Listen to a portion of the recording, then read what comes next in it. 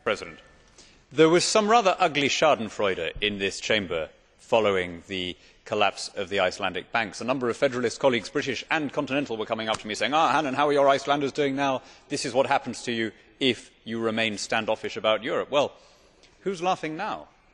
Iceland, having devalued because it wasn't in the euro, has exported its way to growth and enjoys a rate of growth which is the envy of the eurozone stricken economies.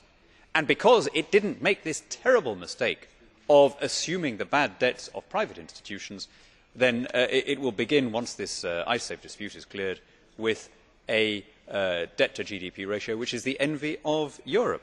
67% of Icelanders in the last poll are now against EU membership because they understand what it would mean.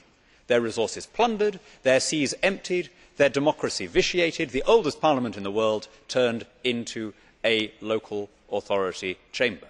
Icelanders are a shrewd and canny people with wisdom bred in the bone by hundreds of years of struggling in difficult conditions. They know far better than to throw away their freedom.